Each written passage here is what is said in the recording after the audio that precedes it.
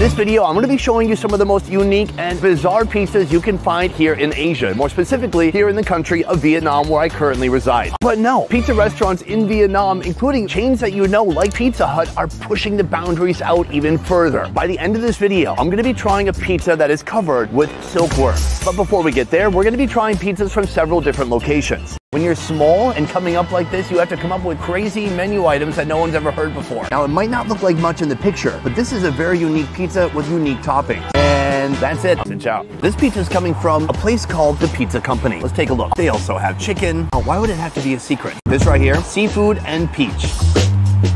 I am gonna definitely order that. And right here, we have the bolalo pizza. Let's try that out too.